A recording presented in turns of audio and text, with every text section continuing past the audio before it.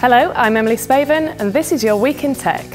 We're filming this episode from the office of Comparison Service Uswitch and property website Zoopla.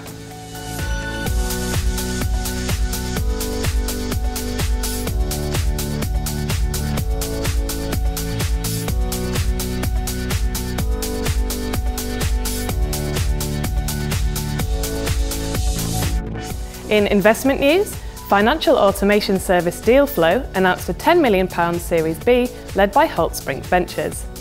Additional funds were provided by Notion Capital and Frog Capital.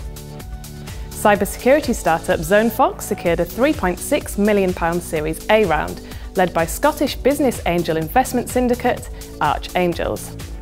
The Edinburgh-based firm said the new funding will enable it to triple headcount, open a new HQ and set up a team in London. Real estate investment platform Brickvest raised £2 million from a number of angel investors. This forms part of the PropTech firm's latest financing round, which it has increased to £4 million. London-based fintech startup Squirrel raised almost £460,000 on crowdfunding platform Syndicate Room, exceeding its £400,000 target.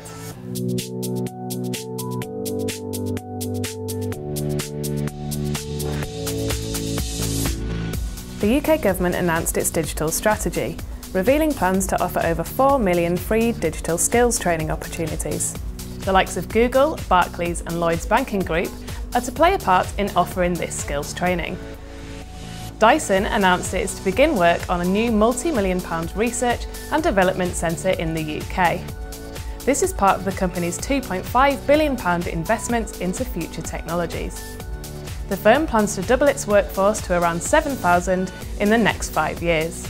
Overseas, Snapchat's parent company Snap IPO'd, raising $3.4 billion. The firm's valuation reportedly reached $23.8 billion. Our download of the week was mentioned earlier in the episode.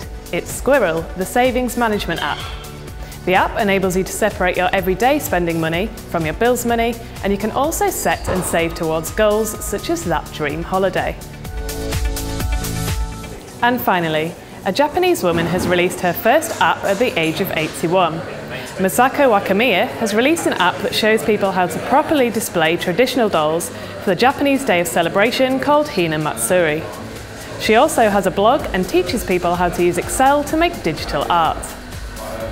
That's all for this episode of The Week in Tech. For more technology news, visit our website and follow us on Twitter.